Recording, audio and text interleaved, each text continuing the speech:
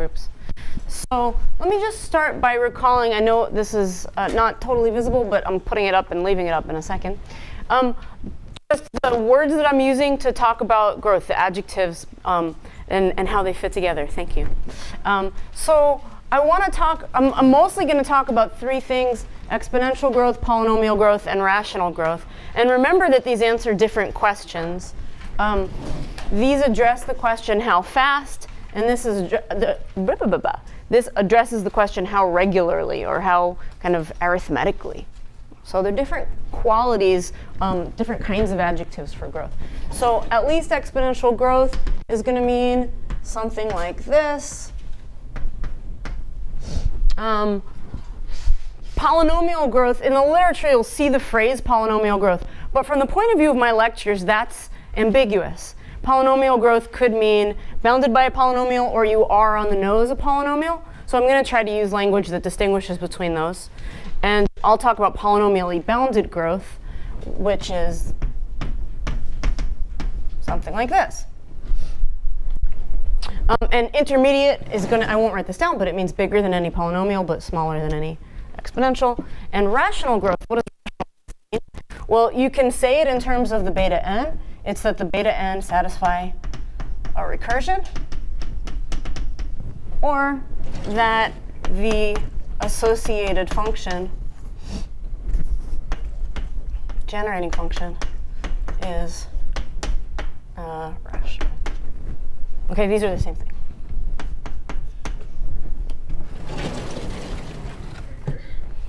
OK, so started talking about group growth last time. Question: what can we say about groups and their growth functions in these ways? Yes? Could you remind us what the relations are between rational growth and polynomial growth? Yeah, so generally none. That is, that was sort of I wanted to think of those as the two axes. So you can have things that grow fast and rationally fast and not, slow and rationally slow and not. OK, so these are generally independent. Speed and regularity are generally independent. But there are some relations. So one relation is that, as mentioned before, intermediate growth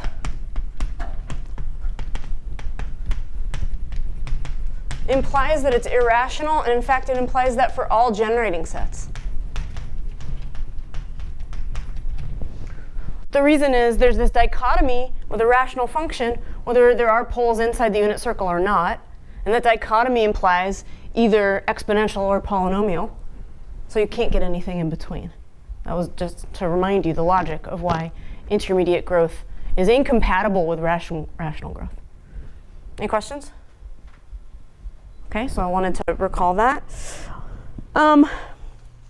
Also recall that one way you can be polynomially bounded is to be eventually quasi-polynomial. That's sort of one very special thing that happens in there. And that's one more relationship. I feel a little too dishonest saying recall here, so I'll just call it a fact. So the fact is, we saw that things that are eventually quasi-polynomial, that implies rational growth. So if the beta n are EQP, does everyone remember what this means? OK, that implies rational growth. And you have a converse statement that says, if you have, this is pretty fun to try and prove. This was in the mixed in with the exercises from the first day and worth revisiting if you'd like to go back to it. If you have the beta n are polynomially bounded, so they're in the polynomial growth range, then and then they satisfy a recursion of the form beta n equals some combination, some integer combination of beta n minus 1 down to beta n minus k. So what you might call a Fibonacci-style recursion. Then that actually implies their EQP.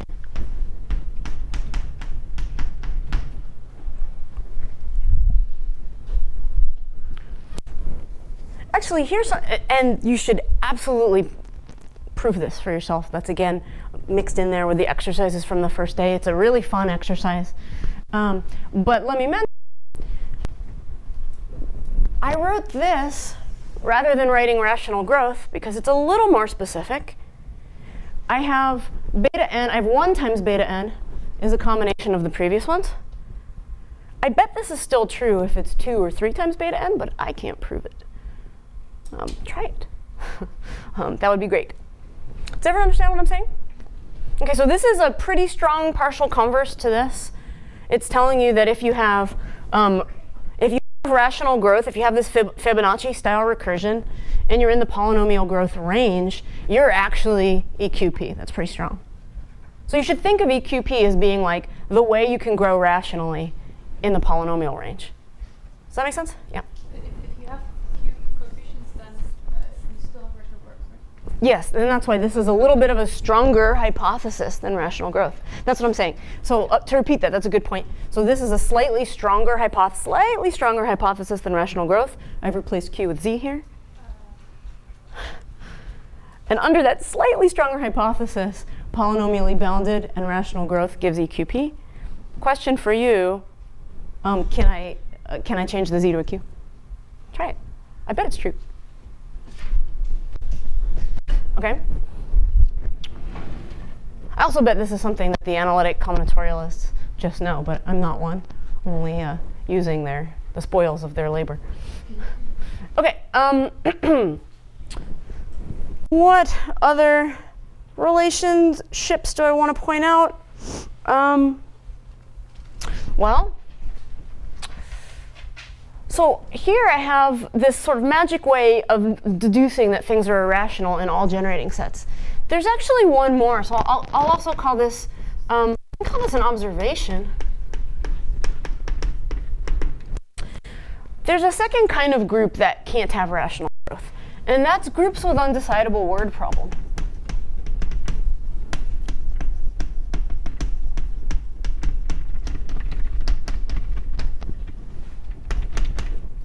Those are also forced to be irrational.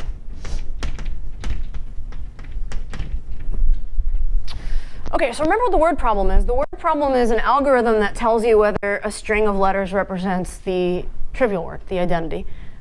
So I just want to point out that if you have rational growth, that's pretty close to tantamount to a solution to the word problem. All right, so let's think first. I would like you to explore this later, but let me think out loud for a moment about why there should be that relationship. So if you know how many words there are of each length, that's almost the same knowledge as being able to build out the Cayley graph up to a certain size.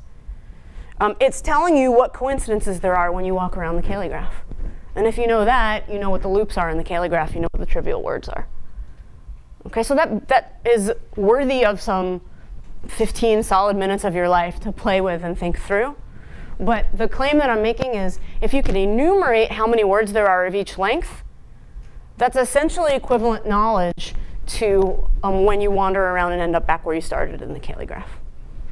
Okay. So knowledge of the Cayley graph is what unites the word problem with the counting coefficients. Questions? All right. So last time, let me say a little bit more about what's known. So last time I mentioned these two kinds of groups. We have virtually abelian groups.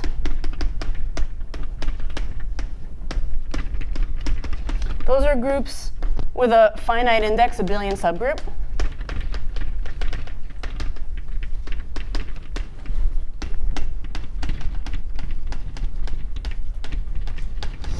We have hyperbolic groups.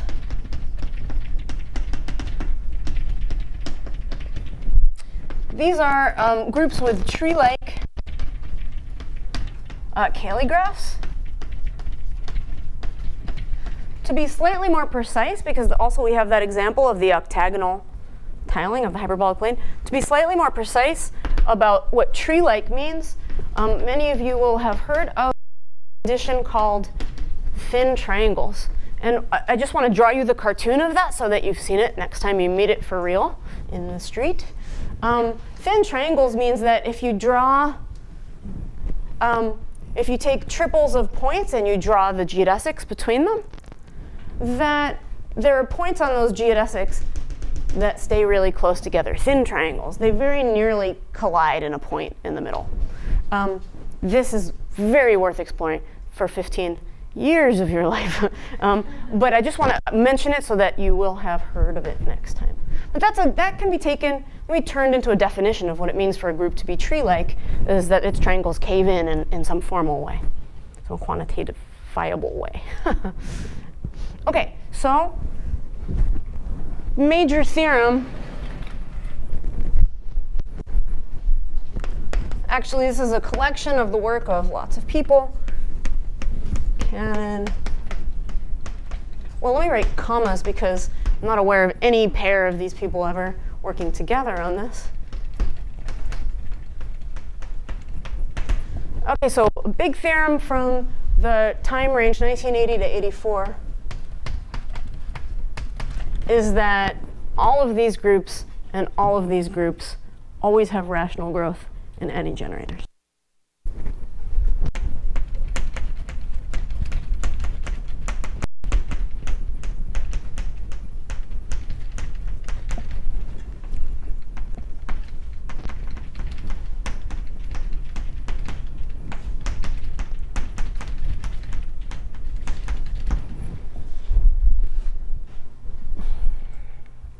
Boy, would this be hard to prove kind of by hand, messing around with the Cayley graphs. Because as we've seen, hopefully, trying the exercises, it's a lot of work and computationally complicated to figure out where you are in the Cayley graph, to navigate your way around the Cayley graph. So how could you have a hope of proving a thing like this? Well, the hope resides in the geometry. You want to use some strong features of the geometry of negative curvature in this case, and flatness in this case, to get what you want. And I'll actually explain a little bit more how this proof works, because I'm building up to explaining a similar result for the nilpotent case. OK, but statement clear? Any questions? All right. Let me emphasize why we have no reason to have expected something this strong. Change of generators changes functions in a bi-Lipschitz way. It could, at worst, double things or triple things or quintuple things, and that badly destroys any guarantee of rationality that you had. Even bounded difference destroys rationality a priori. So there's no reason that change of generators should play nice with rationality. OK, so this is a very strong result. It tells you in one fell swoop for all these groups and all their generators that you have rational growth. Yes? Why, yes. So this wasn't known until the 90s. But this number theorist I mentioned yesterday named Michael Stoll proved in 1996, I think it is, that it not only can in principle, but it can in fact depend on generators. And here's how he proved it. Remember H5?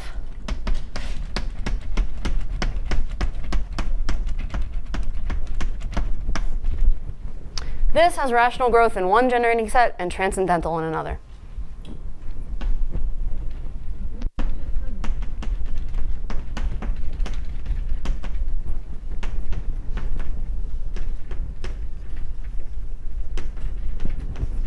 So it's not just barely missing rationality, it's all the way down the road to transcendentality. Yes? OK, so transcendental, remember, meant rational was that you have a rational function here, which means that it satisfies a linear polynomial with polynomial coefficients. Algebraic would mean it satisfied a higher degree polynomial with polynomial coefficients. And transcendental is the rest of the world. Yes?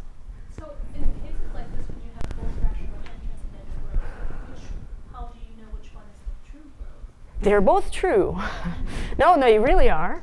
And it just depends, because after all, we're dealing with functions here. Both of these, so I mentioned this has degree 6 polynomial growth rate. So it's slow in the sense of my kind of regimes of growth. But this one is an EQP, and this one isn't. And I can tell you a little bit more by the end of the lecture about why. But let me say something else. You look at this and you think, wow, Stoll, that's pretty impressive. I bet these are the standard generators, and you cooked up something really weird here. No, no, these are the standard generators.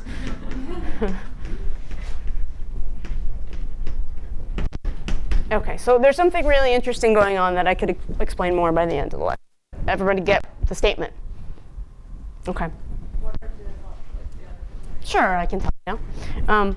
So looking over here, just as in the Heisenberg group, we had these three parameters, but it sufficed to take these two, A and B, as generators, because their commutator gave you C. Here, it suffices to take these four as generators, because you can cook up that one as a commutator of some of the others. So this has rank 4, as I hope you found out in the exercises yesterday. This has rank 4.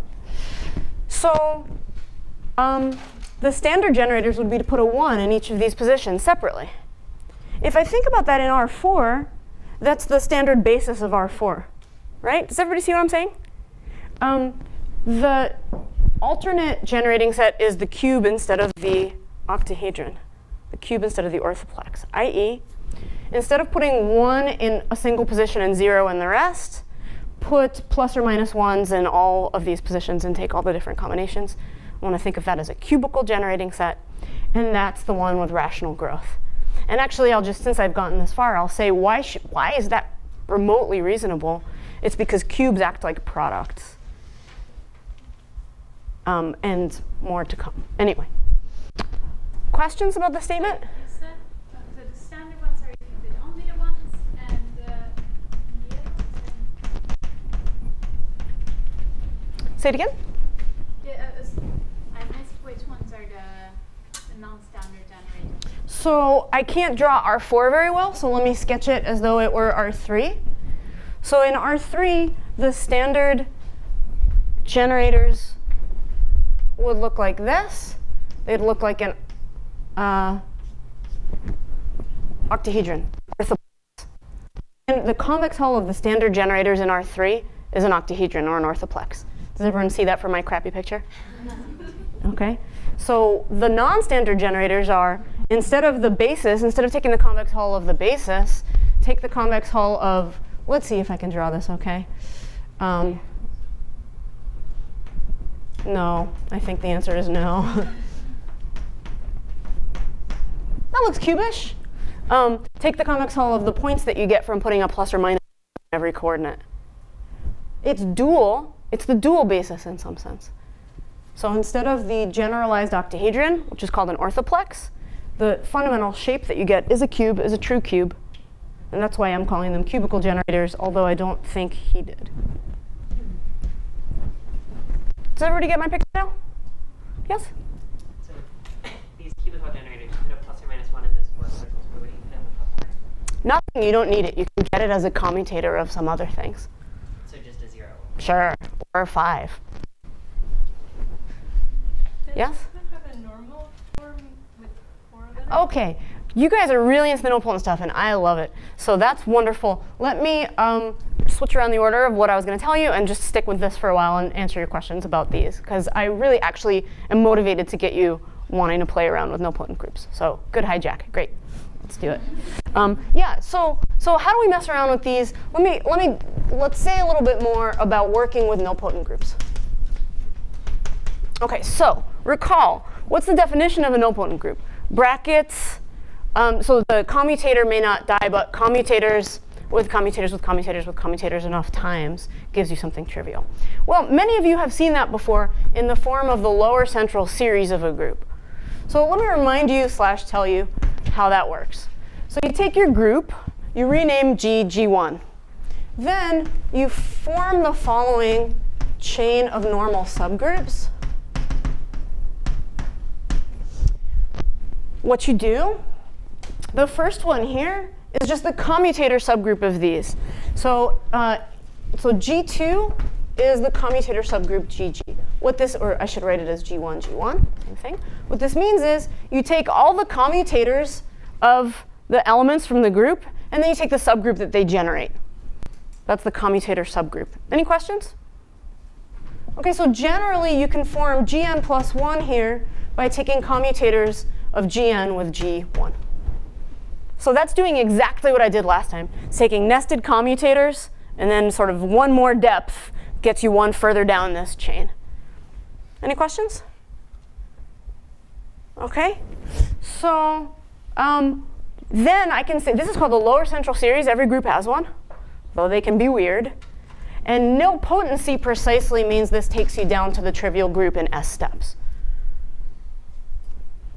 Let's look at this again. If the group was abelian, its commutator subgroup would be trivial. So S equals 2 would be trivial. So did I do this right? No. There. OK, now I've indexed it correctly so that abelian groups are one-step nilpotent. Any questions? OK, let's make sure we understand this because we're going to use it. So let's do this for the Heisenberg group. What do commutators look like? Remember the 3 by 3 matrix form? What do commutators look like in the Heisenberg group in terms of the matrix? What do they look like? Oh, remember what happens? No, sorry, I wasn't putting you on the spot evilly. I was putting you on the spot nicely. Remember, taking a commutator clears a superdiagonal of zeros, right? So what do all possible commutators look like here? Well, they have stuff in the corner. Yeah, they have stuff in the corner. That's a Z. That's a copy of Z. Everybody see that?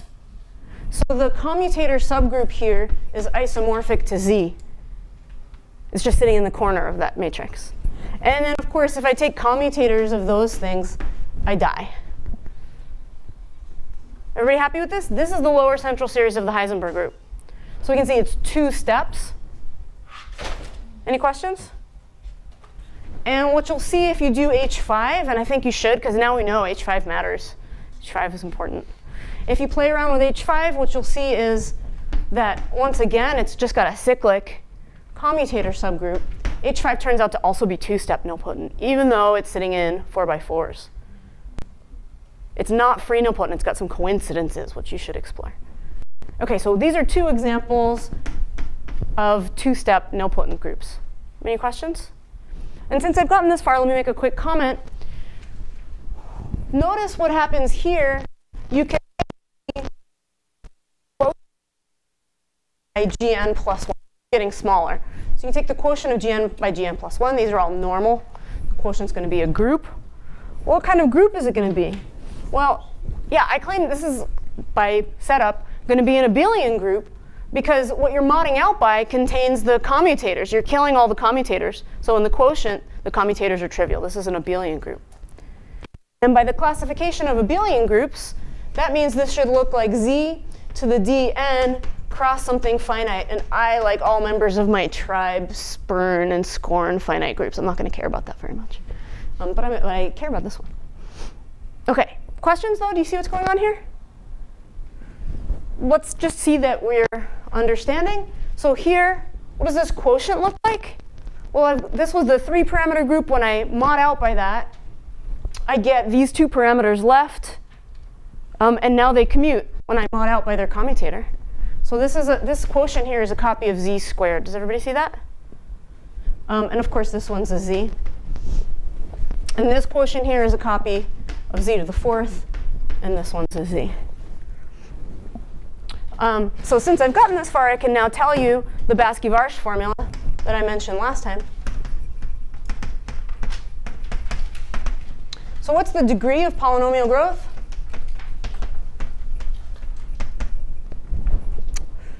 Well, these 2 plus this 1, that's the number of parameters. This 4 plus this 1, that's the number of parameters. It's not enough to just add those up. Cool formula, here it is. The degree is the sum of not those ranks dn, but those ranks weighted by how deep in the series, in the lower central series they are. Very easy formula for the degree of polynomial growth. OK, and let me tell you why, if you're tracking along with the group theory here. This is telling you have some Z squared subgroup and some Z subgroup. But the lower down they are, the more distorted they are in the Cayley graph. And I'm going to draw pictures and see some of that distortion. So you're getting a contribution from all of these subgroups with heavier contribution from the more distorted ones deeper down. OK, but in this example, I get 2 plus 2 times 1 is 4. This has degree 4 growth. You guys with me? What do we get here? 4 plus 2 times 1 is 6. This has degree 6 growth. OK. Questions about the formula? All right, but the question was, what about normal forms? And the answer is, there are always normal forms called Malchev normal forms.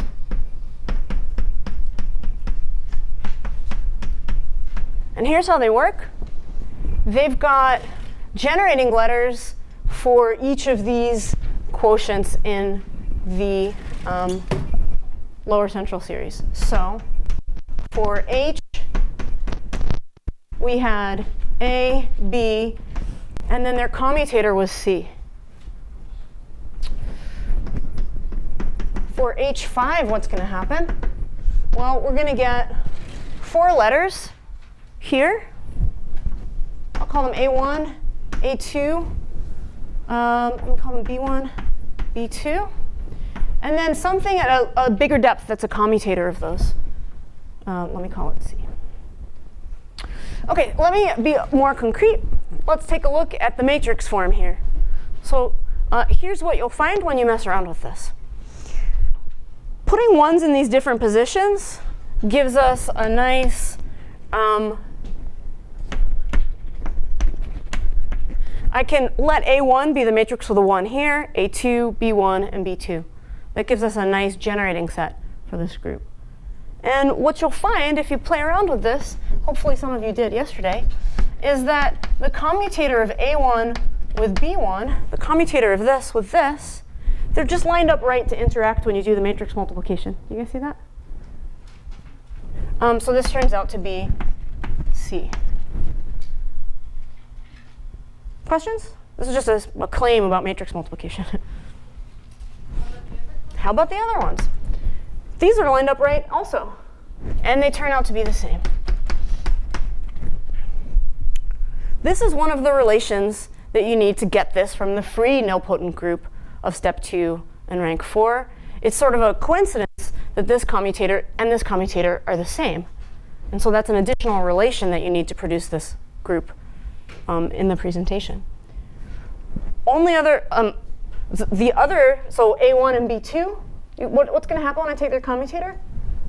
Yeah, right. Their commutator is going to be trivial because they're not set up to interact when we multiply. Do you guys see what I mean by that? They're not in the right position to interact when we multiply. OK, so the other commutators of these pairwise are all going to be trivial. So these are the only 2 non-trivial commutators. And then, as before, and for more or less the same reason, the C letter is central. Any questions about the presentation here? OK, but that means we have this nice Malchev normal form. Check it out. We can do really easy word processing in this group. So we write down A1, A2, B1, B2. Those can be our generating alphabet. If we have an alphabet soup of those letters, I can organize them with the A1s followed by the A2s followed by the B1s followed by the B2s. But every time I do push certain letters past others, some C's pop out. So C is doing the bookkeeping of commutations. Does everybody see that? OK, this generalizes completely, so I'll just say out loud. Every nilpotent group has a Malchev normal form, a Malchev basis, which has the property that it has these kind of top-level letters. Those are the ones that come from this first quotient, from the abelianization of the group. OK? So it has these top-level letters, and then layers and layers and layers of other letters, keeping track of how often you did commutation. That's exactly, this generalizes completely. It's a very beautiful theory. This is called the Malchev theory of nilpotent groups. It was developed in the 50s. I have yet to find a really good book for learning about it, so I'm thinking of writing one. OK, questions? Yes? Does finite pieces contribute? Yeah, so you can, so the Malchev normal form is prettier in the torsion-free case, but you can make it work with torsion too. Let's talk later. Yes, you can make it work with torsion. Questions? OK, great. So let's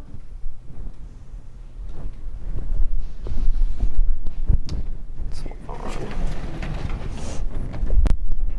So the next thing I want to do is spend a little time talking about why it should be true. Let me put this up here.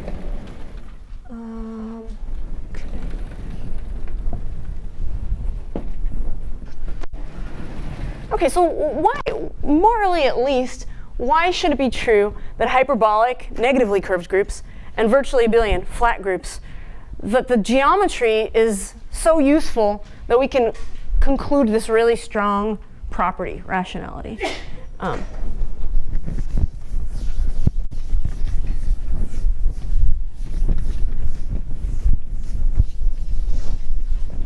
Oh, but before I go on, let me mention, so I've now written down on the board some results about some groups that are always rational, some groups that are never rational. And I didn't say anything much about groups that are known to be sometimes rational, where you have partial data, where with special generating sets the group is known to grow rationally. So let me mention, there's a whole zoo of such things out there. So Coxeter groups, for instance, it's an exercise in Bourbaki, literally, that Coxeter groups have rational growth in their standard Coxeter presentation. I'll just name some groups now if you know what they are. They're maybe fun to think about. It's a result from the 90s of Walter Neumann, who's here, and my collaborator, Mike Shapiro, that automatic groups with their special automatic generating sets have rational growth. Known whether it's true in general. There are partial results for relatively hyperbolic groups. There are partial results for certain solvable groups. There are partial, I could go on. You name a nice group, it's probably been studied in its standard generators and then people gave up. I just want to tell you how amazing that is. It's really hard to prove results that depend on the generators for all generators. How about the mapping class group? Good question, let's talk. Way too hard with current technology.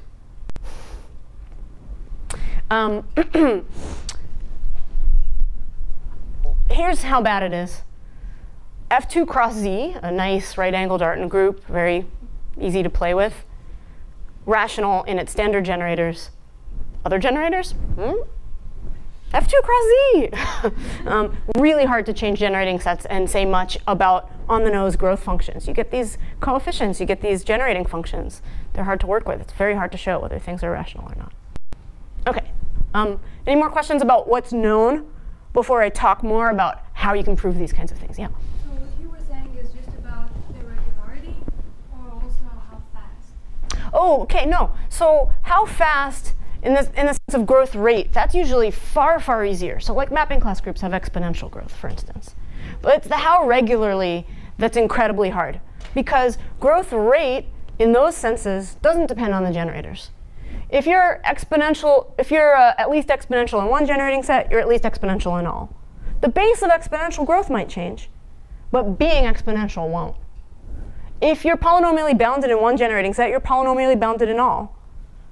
But you can totally wreck rationality. That's what Stoll tells us. Any questions?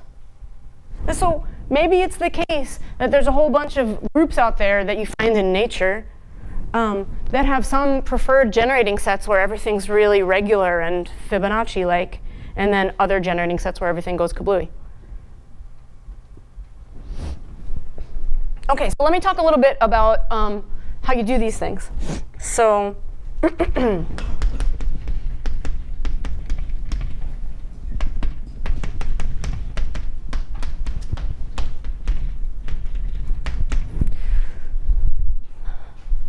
OK, so first idea one.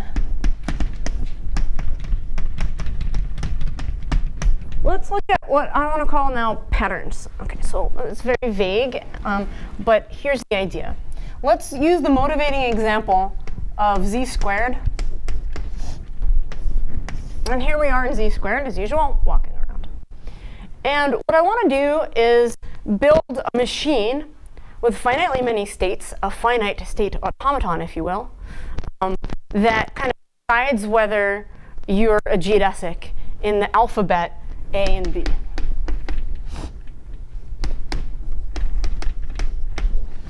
OK, so what I want to observe is that there are patterns that tell us whether you're geodesic. So here's a way not to be a geodesic. You don't want to go north and then east and then back south. That was wasteful. Right? If you go north, you should never go south. If you go east, you should never go west. Right? And those are basically the only rules. If you don't do one of those, if you don't violate one of those rules, you're basically geodesic. So here's a way we can represent that with a machine. I'm going to label the quadrants of the plane in what I think is the way we do it in pre-calculus, maybe. And then let me label the axes. I'll call this one, let me just say 1, 2, 3, 4, and then the origin is 0. Well, check out the following machine. I can go, oh, yeah, OK, that was probably unfortunate numbering, but that's OK.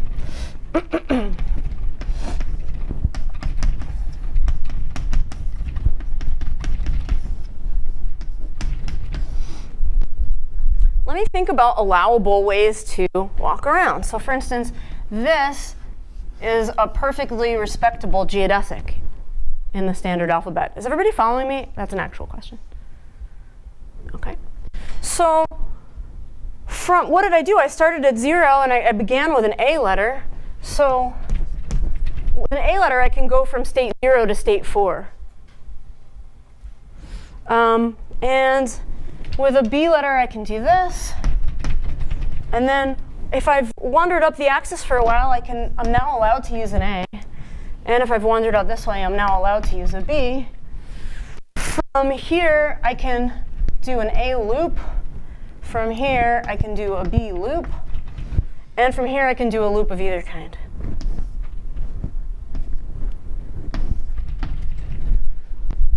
OK, do you see how that encodes everything in the kind of positive quadrant? These are all the things I can do. I can do 500 A's, some B's, and then I can do A's and B's freely from there. But once I'm in the interior of the first quadrant, I'm never allowed to use an A inverse or a B inverse. And so I can just, pardon me for not color coding, I can do the same thing.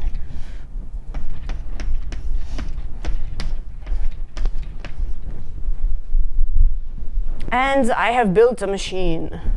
OK, so this machine here, it's a directed graph. It has finitely many states. And it sort of tells me how I'm walking around.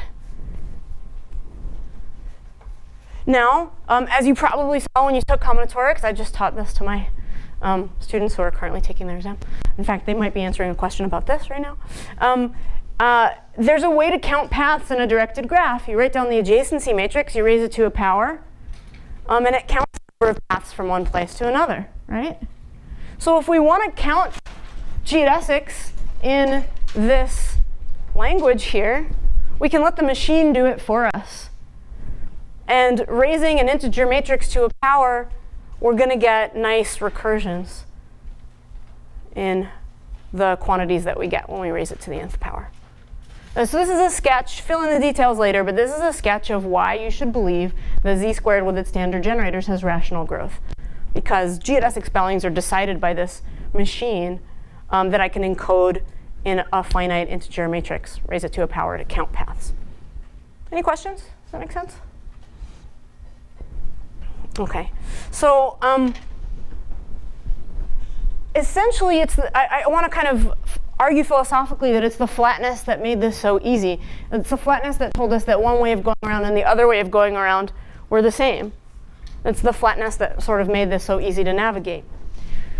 Now let's go to the opposite regime. What about hyperbolic groups? Well, I won't say too much about it, but I'll say that Jim Cannon came up with the idea of what he called cone types and N types. And let me just say a word about it.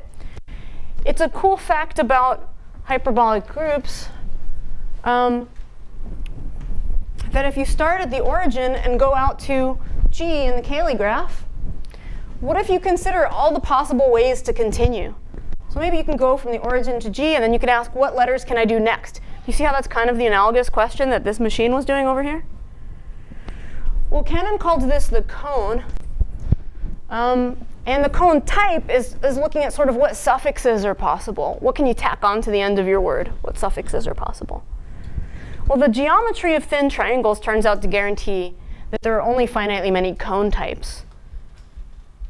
And you can essentially make those into the finite states of a machine like this. And it does your sort of word processing for you in the group. It's a really beautiful idea. Cannon's original paper is, I believe, from 1983 in Geometry Dedicata, and it's worth your time. It's a beautiful paper. He was proving something about hyperbolic groups before the definition of hyperbolic groups existed, which is even cooler. OK, questions about the scheme? So this is an idea. So with the rest of the time that I have, I want to tell you, first, the bad news. It's not true that there are finitely many patterns of geodesics in nilpotent groups, even in the Heisenberg group. And it's not true that there are finitely many cone types. That's the sad news. The happy news is that we can sort of stare long enough at these ideas to extract information from Heisenberg geometry that's going to let us count anyway.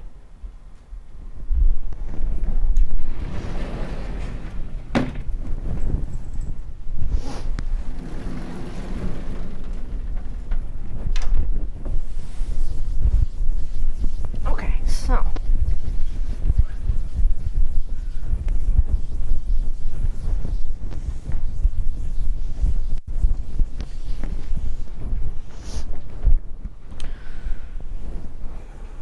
all right, so let me address the question that I asked you to mess around with yesterday. What do Cayley graphs look like for nilpotent groups?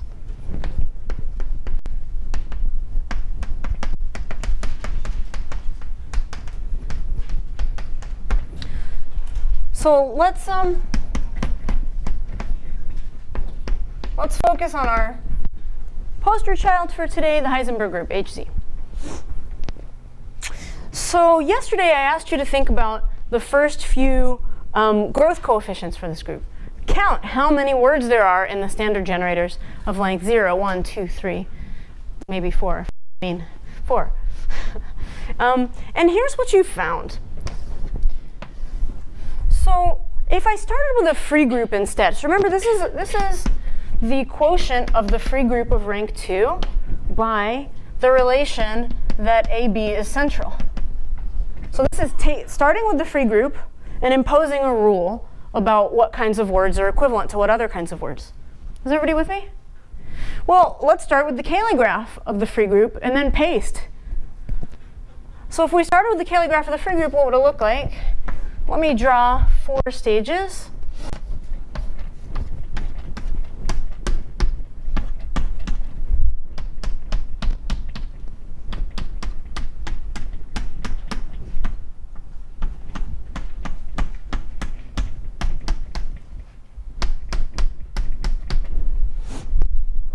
Is that enough stages? 1, 2, 3, 4. Yes? OK, and now one way to see, so this is what would happen if I took, this is the Cayley graph of F2, no relations. And now I want to think about how this rule is going to take certain ones of these vertices and identify them. Well, for example, there are a few different places that if I write C for the commutator of A and B, there are a few different places that C appears in this picture. Let's find some. So one is if I do AB, A inverse, B inverse itself, A, B, A inverse, B inverse. I come to this point, that's a C. Does everyone understand what I'm doing? Well, that's also a C. Whoops, I missed some stuff.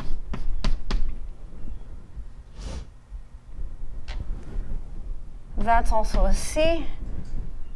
That's also a C. It's not C, right? But conjugate of C. This is A, B, A inverse, B inverse. Oh, you're asking, is this actually C? Yeah. It is. Check it out. Mess around with it later. This is actually C. Yep. The conjugate. Trust me. So a conjugate is a set. Yeah, C commutes with everything. OK, maybe that's a more satisfying answer than trust me, I admit. Since C is central, it commutes with everything. So it's alone in its conjugacy class. Thanks. All right. Well, there's also some C inverses floating around. So here's one. And here's one.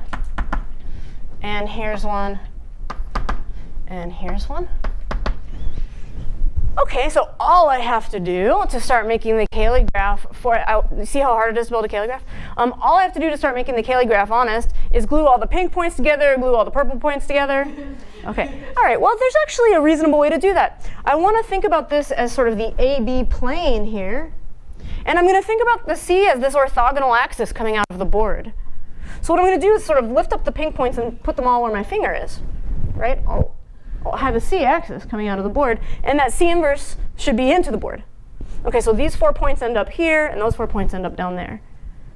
So what's happening is when you do this kind of spiraling, you end up coming out of the board. Okay? And well, usually we like to think of the xy plane as horizontal. So now let me tilt the board this way.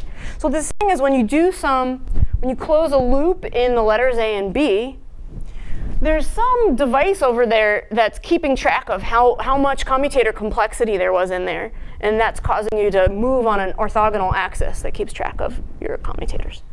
That's a really nice way of thinking about what's going on here. So in short, I can plot Heisenberg points in z cubed. I have z cubed coordinates, right? That's what the A, the B, and the C are doing, wherever they are, A, B, and C. I have z cubed coordinates. And as I go around in A's and B's, I involuntarily levitate in the C direction. OK, let me say something a little bit more precise. Well, here's something a little bit more precise.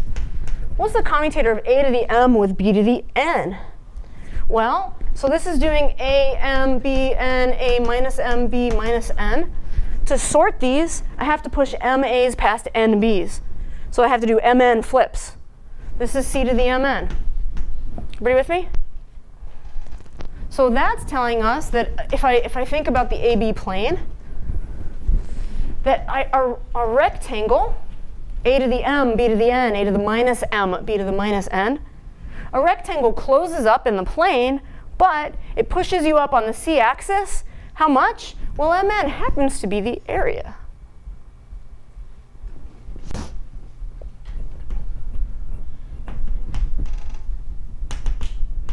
OK, this persists, this phenomenon persists.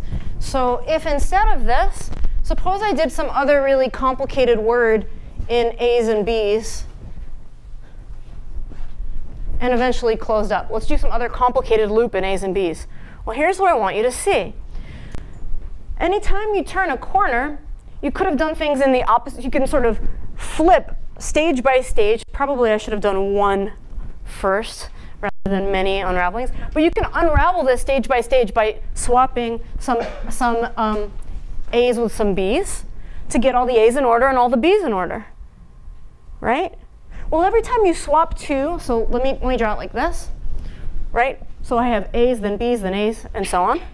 Well, if I swapped these with each other, I would turn it into a rectangle. Everybody see that?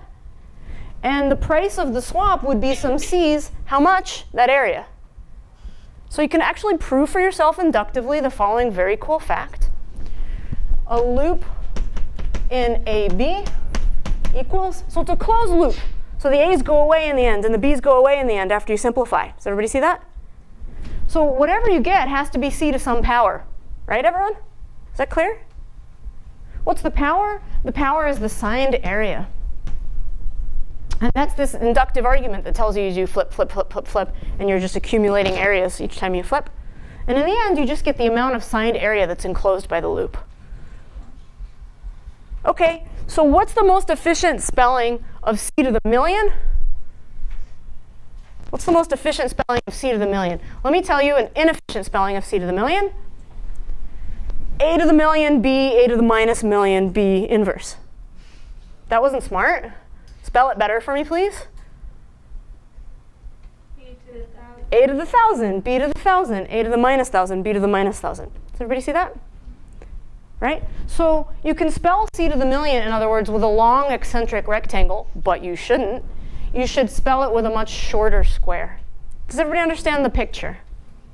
Super. OK, great. So there's this lovely relationship between area and height in the geometry of the Cayley graph. And that's why there's all that crazy twisting in the graph. Any questions about this picture? In general, you can always do this. In fact, there's a nice symplectic form lurking in the background for the symplectic people here that we can talk about later. In general, in every nilpotent group, there's this area interpretation of the coefficients deeper down in the Malchev basis. In the Heisenberg group, it's particularly nice, and the exponent of C is just recording area accrued by your path in A and B. By the way, look, we could already see that here. Here we were sweeping out clockwise. That's counterclockwise. Here we were sweeping out counterclockwise, and we were getting positive C's. And when we swept them out clockwise, we got negative C's. Any questions? Yes. Missing thing. So if you have the commutator of A to the M and B to the N, Mm-hmm. how come you always get the same number of A's and B's if you turn it into C? In order to have a C, you need to have the same number. Well, so do you agree that this equals this? Yeah. So then the A's cancel and the B's cancel. It's A to the M, A to the minus M. So when I switch these past these, I get A to the M times A to the minus M, and that cancels.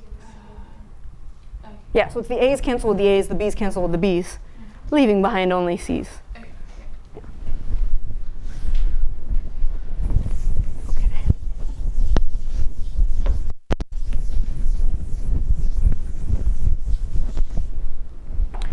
Good. So what do geodesics look like in this Cayley graph of the Heisenberg group? I have a little bit of time left to talk about this. So after you paste everything together and you have this complicated looking grid of points in the plane, what do geodesics look like? Well, what did we learn from this example? The most efficient way to gain height is to follow not a rectangle, but a square. And that's always going to be true. So in fact, what do geodesics look like in the Heisenberg group? Well, they're always going to follow parts of squares. If I look at the shadow in the AB plane, well, now we see why that's going to be a geodesic. But so will it be to follow the shortest path from, oh, that doesn't look very square, but humor me. The shortest path between 2 points is always going to follow a partial square. Okay. And the reason is basically this. What we end up doing is solving a certain isoparametric problem. So in Euclidean geometry, the classic isoparametric problem asks the question, with a fixed amount of length, how much area can you enclose? And apparently, humans are hardwired to guess the answer correctly to this question. Circles are the best way to enclose area. Right, but there's a story that we have from Virgil, I guess, that Queen Dido in the 9th century BCE was asked to solve a related problem. She was supposed to enclose as much land area as she could with a long, thin strip. And instead of making a circle, she went to the coast and made a semicircle. Clever. And founded the city of Carthage, modern-day Tunis, apparently. OK, so if you have a coastline for free, you can trace out part of an isoparametric. This Queen Dido is with us. So if you have a free coastline, you can trace out part of an isoparametrically optimal shape. OK, so what's going on here, lurking behind the scenes, is there's an implicit norm on the AB plane. In this case, that norm is the L1 norm. It's the norm that counts how many moves you made in the A and B direction, right? The word metric is just counting your steps in the A and B direction. That's the L1 norm on the plane. And the isoparametrically optimal shapes in the L1 norm are squares. And so geodesics should either follow squares so that they can enclose as much area as possible for their length, or partial squares if they don't want to completely close up. And I can say much more about this later, but I'm trying to give you a flavor of the math, a rigorous flavor, I hope, of the math that goes into this. OK, so here we get squares and partial squares. So that doesn't look terribly much like a square, but that's just because you didn't. That's because I'm a terrible artist. OK. So I mean, Yeah. it's longer than it is. Yeah, let me make these a little more honest. So that length looks like about that length, maybe? Yeah. So that's a partial square. Yeah, so they really should be partial squares, not rectangles. Squares, not rectangles. Squares are more efficient at enclosing area than rectangles. Yeah. Sometimes you're still going to have to use a rectangle, right? Like if you want C cubed, you can really... No. So what you should do is take the square root of n cubed. But there's a good point here. When I'm dealing with words, I'm dealing with some things that are discrete.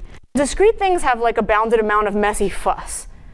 But when I'm dealing with large enough words, so yes, C cubed, sure, that's a special case. But C to the 3 jillion? For C to the 3 jillion, I should really take the square root of 3 jillion and form the square of that side length. But what what if you had a really, really large class? Sure. There'll be a bounded amount of mess, and actually controlling that bounded amount of mess is important because I want rationality. So that's a. But so the first order answer is up to a pretty decent approximation, things are going to follow these partial squares. Then you have to fuss with the error. Absolutely. Questions about the scheme? Okay.